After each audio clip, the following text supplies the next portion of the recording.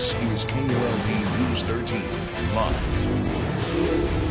Right now, the future of our local Air Force base and also major employer here in Tucson may be at risk, but none of the local group has anything to say about it. I'm Morgan Kyrklund, and I'm going to show you how that group is fighting for our service members and their families. Some are angry, most are frustrated, but almost all the people that I spoke with say they're just simply ready to move on one way or another. And that's exactly how this business owner right here at Stone Cactus Gallery feels this morning. So I did my homework and I want to show you exactly how this breaks down. Again, we have 3,000 TUSD teachers getting a $1,300 raise. Teachers, they get paid every 2 weeks. That breaks down to about $50 per paycheck, really breaking down into $25 per week. The gender pay gap is wider than ever before. On average, women are still making 78 cents for every dollar men earn right here in the U.S. And as a whole,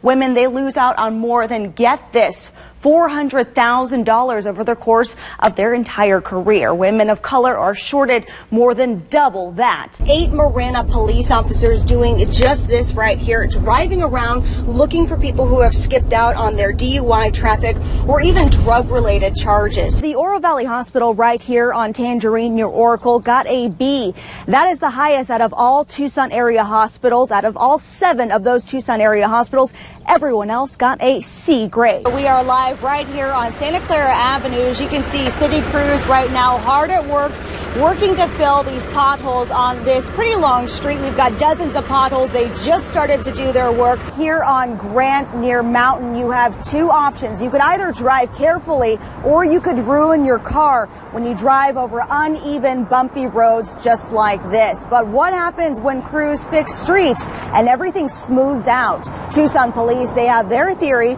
and they're using it to catch you.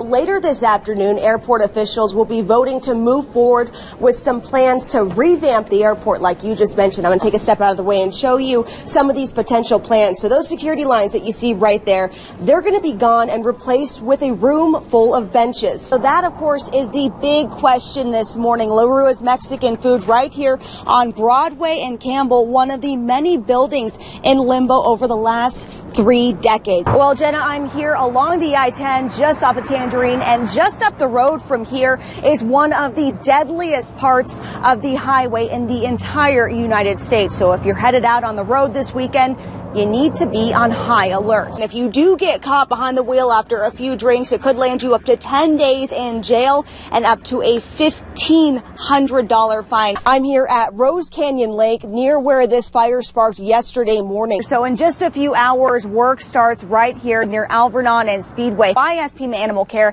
and also sheriff's deputies what they plan to do about this to make sure that it never happens again, but they have not given me an answer this morning. I volunteer here often, every single weekend almost. I see the women inside of this facility right here cleaning up the cages for all these dogs. They go in and out of this door right here, and getting in and out of the shelter is pretty simple. All they have to do is walk through this unlocked door and they're free. Still a lot of unanswered questions this morning about this officer-involved shooting right here on Fairmont near Speedway in this very seemingly quiet neighborhood. But here's what we do know this morning. Police right now investigating the officer involved